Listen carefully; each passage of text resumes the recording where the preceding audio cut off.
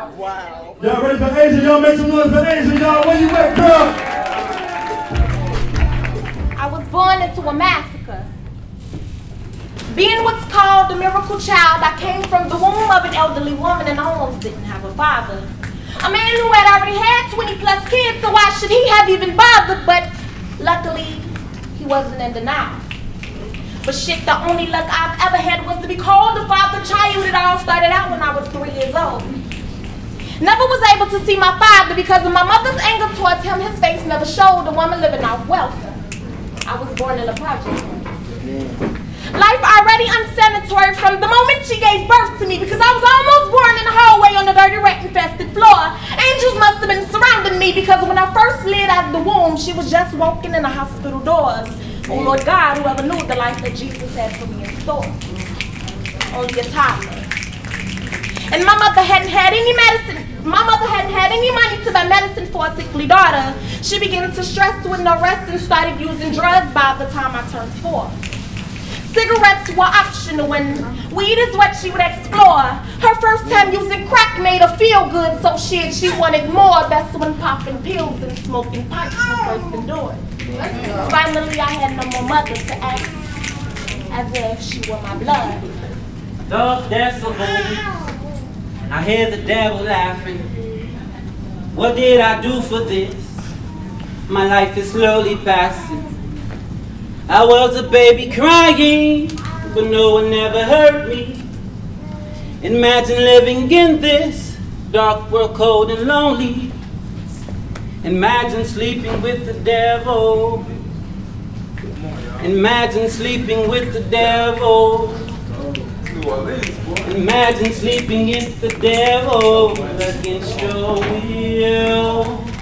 Dark decibels, I hear the devil laughing. What did I do for this? My life is slowly passing. I was a baby crying, but no one ever heard me. Imagine living in this dark world, cold and lonely. Imagine sleeping with the devil. Imagine sleeping with the devil. Imagine sleeping with the devil against your will. I had no more mother to act as if she were my blood, which is another statement. Meaning in order to act, you wouldn't have to be an actress. Therefore, if anyone was to simply examine our spit, it would be the exact same amylase digesting enzymes floating in our saliva. A matchmaker gone wrong. Sometimes I ask God, why was it I that He provided for her? The Bible says, "Die who shall in truth and flesh and blood who shall be truly loved," but she loved me not. Slow down. Insisting on drugs and not me, her daughter. She took the killer, which went on farther to damaging her brain as she received brain from countless strange men. I sat there at the age of 10, watching my mother comprehend on doing the best bend to get what it was that she wanted. It was her body type and shape that was formed and made into mine.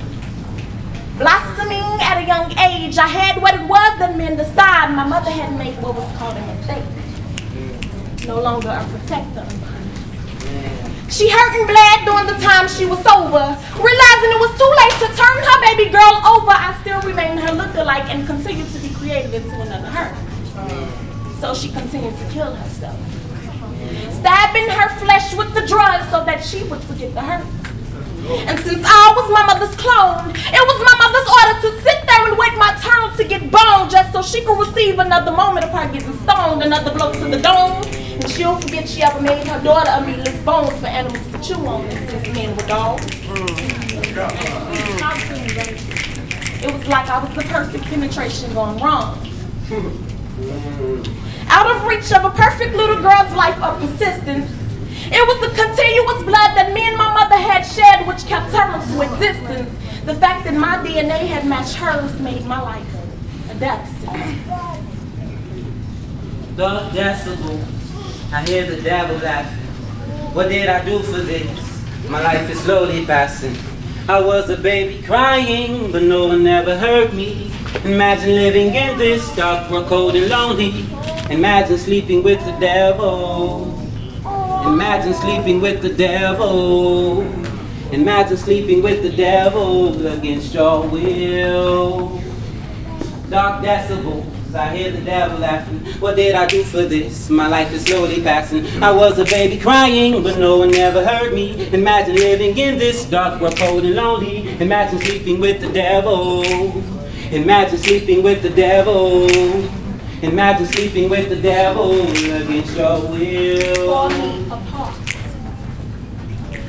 Ripping me apart, not giving a fuck about where the tears led. He climbed between my legs, forcing his way into the tightest part of my body where all of my innocence were held. It was nothing else left but the smell. His plan to take me, no, bump that. His plan to fuck me had excelled, and the most domestic part about it is that this possessed demon didn't even go to jail. Because when I gathered all the strength from the soul of my childhood's body to finally stand up and tell the police that my innocence was taken away from my shell, he looked me in my eyes. He told me that I was lying, and from the shape of my thighs, it wasn't the very first time that my walls had been caked in well. And I was on 12. Father, oh Father, why can't you hear me? Why do I only hear these four walls listening? Father, oh Father, why can't you hear me? Why do I only hear these four walls listening? Father, oh Father, why can't you hear me? Why do I only hear these four walls listening? Father, oh Father, why can't you hear me? Why do I only hear these four walls listening? Yo, I'm not understanding. This must be a misunderstanding, because from the very beginning of my death sentence affected life, I was committed to the man upstairs.